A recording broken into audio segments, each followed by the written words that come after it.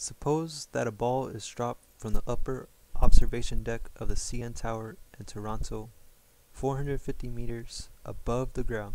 Find the velocity of the ball after 5 seconds.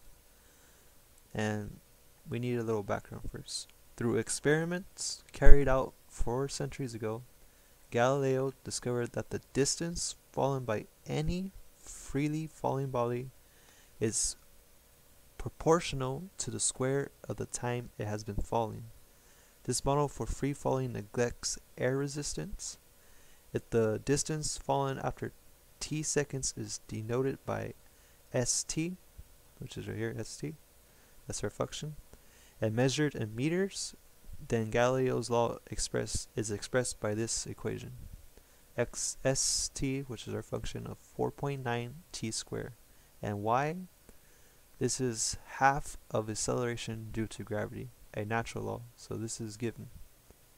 If just in case you want to know where this number is coming from. Gravity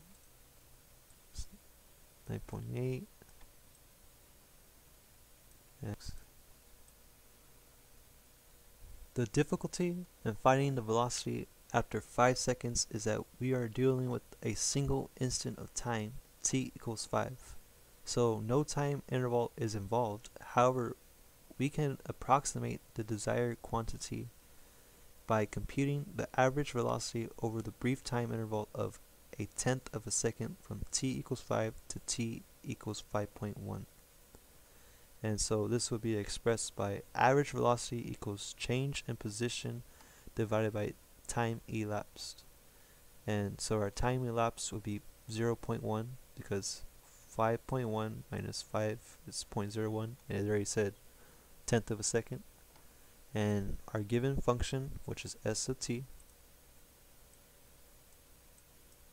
right? So that's why this is expressed this way. Change in position minus the change of position right here. So our given position was 5 seconds, because that's what the question was asking. The question is saying, and read the question again. It says, suppose that a ball was dropped from the upper observation deck of the CN Tower in Toronto, 450 meters above the ground.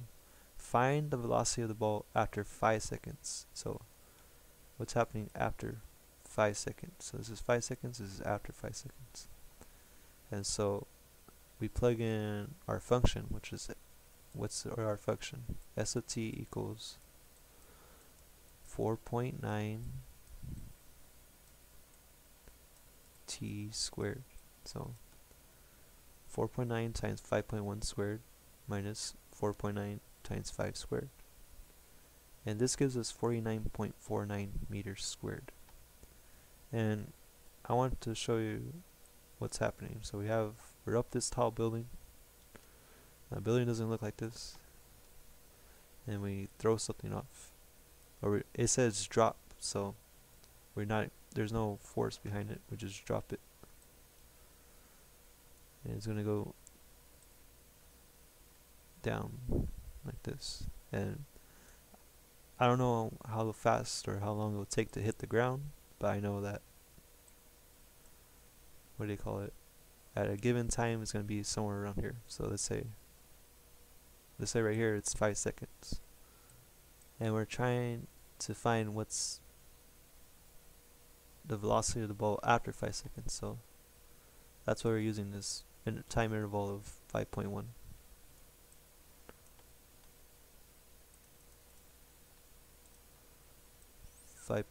So right here, average velocity over successively smaller time periods. So we're going to be given our time period intervals between 5 to 6, and so our average velocity between here be 53.9, because we're plugging in our number for 6, like the function we had earlier. And so right here we have a time interval of 5 to 5.1, and we end up getting the number we had earlier. And so we're trying to approximate the closest number to 5, and so this is really close to 5. it's going to be 49, because you could clearly see that it's getting closer and closer to 49, so it converges to 49. And what's happening is, like what we did last time, remember? We have this parabola, and then we have these given points. We're trying to find our secant line to get closer and closer to, which won't look like this, it will look like this. We're trying to get closer and closer to this arbitrary point P, which would be 5, which is an arbitrary be 5. So the instantaneous velocity t equals 5 is defined to be the limiting value, so limits, this is what we're doing right now, of their average velocities over shorter and shorter time periods that start at t equals 5. Thus, it appears that the instantaneous velocity after 5 seconds is v equals 49 meters per second. You may have the feeling that the calculations used in solving this problem are very similar to those used earlier in this video. To find tangents, in fact, there is a close connection between the tangent problem and the velocity problem. If you draw the graph of the distance function of the ball,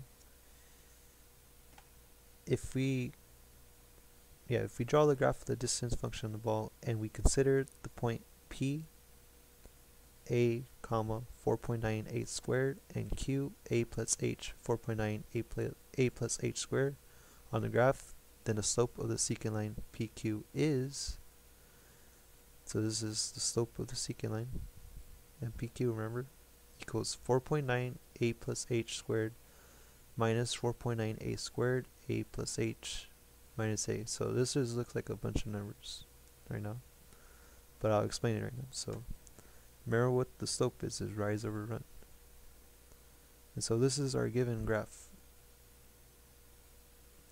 Well, remember the function is s equals 4.9 t squared. S equals t, remember? Our x is t. And so these are 2 points, P and Q. We denote P as A, so this is our initial point. So right here, that's A, right? Right there is A. A is our initial point. We make A equals T. So we say let